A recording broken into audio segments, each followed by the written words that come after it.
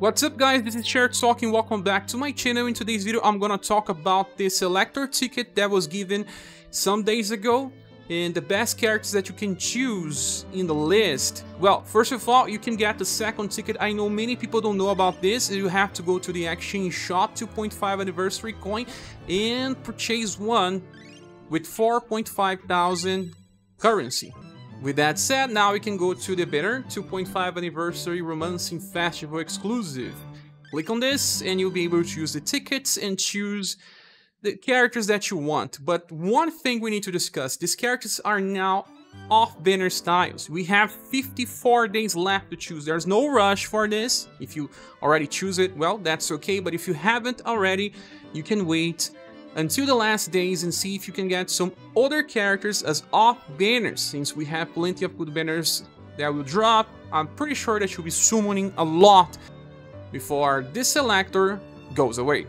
So we'll go now on a spreadsheet to check all styles that we can choose here. So here we are on the spreadsheet, and I will be linking it in the description, but also as the pinned comment in the video.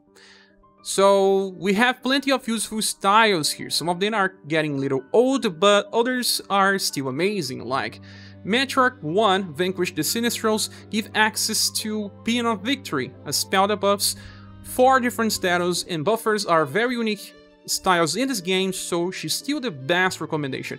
This list is not listed in a vertical order, so don't worry about the placements like we do in the tier list that's being updated.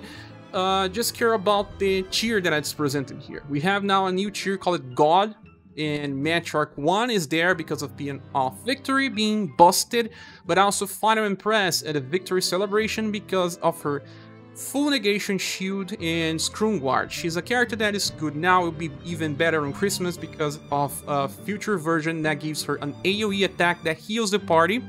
And after that we have 4 different characters that are still useful. Naal's Daughter, it's a buffer, and if you got her Halloween style, now you can get this one that gives her access to a full buff. Then Halloween Princess White Rose, she now has some competition with other styles, but she can still be the best in slot depending on the boss design. Then we have Leon, and for Leon I need to explain. We have Steelblade Light in 3 different characters. That being Leon, Mirza, and Gerard. Leon and Mirza are the better ones, because Leon can also heal by inheritance, and then he also buffs the party with a 13 BP skill that's also useful in farming. And Mirza negates shadow damage. They are unique enough for you to want them, but you don't actually need both in most scenarios. But there are contents that lock down units to their series, like the recent Dark event, where I could use Leon on the Romancing Saga 2 series, and I used Rag Robin in the Romancing Saga 3 and UniverSe series. So I had one healer in each type. So you don't really need Leon, but it's nice to have him, so he's still here. Then we have Rolfus, still a very powerful farmer. And if you have the Remembrance Gun, he can still help you farming and remove one character from your farming to help out farming status and currencies from events. We will have 3 different separations between the double S tier. We'll have an SS Plus, the SS, and then an SS Minus. SS Plus means the character is on the top of their game, although not as high to deserve a triple S grade. Then we'll have the normal double S's. These are characters that work by design and can still be used in most content. And then SS Minus, where we have characters that are kinda getting too old and are not on their primes anymore. So there's many useful characters in this game that can be used in different scenarios, so this type of separation can help since the number of units just increases.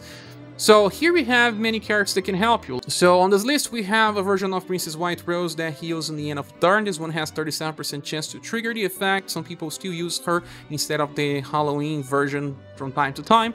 This Rock Bouquet is getting down, but right now she is still useful because we got a dedicated weapon for her.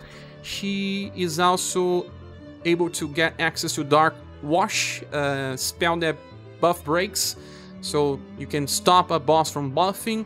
We also have this build here just because of Aerodyne, but this skill is just so good in other versions of build that it's worth a pity even. Then Christmas Urpina, a farmer. Xenon is also another farmer. Final Emperor. These 3 characters are still useful, although not on their primes anymore. Then we have Father. You can inherit Great Adventure into Mask and make him a very viable healer that works in many scenarios. Although I believe he does not beat Rag Robin most content, it's nice to have him since they have different weaknesses. Then Madeline is still very strong for farming, although a very risky character. Shindu is a buffer that still works in agility scenarios, although they are not so common. Mikhail, still good, still strong, and can give inheritance. And then Minerva is still strong, and for use, a counter specialist. I also added information here, important inheritance, yes or no. That means that some characters may be very bad, but they can give some interesting inheritance. And you can look if you have the character that will get access to that skill and PD based on that. Or just go ahead and check if you got this off-banner styles, if it's worth to just awaken the skill, train, amplify. That is need to help new players, but also veterans that don't have too much time to check information about all characters. And after that, we have the SS- tier with characters that can still be used, although they are not so good.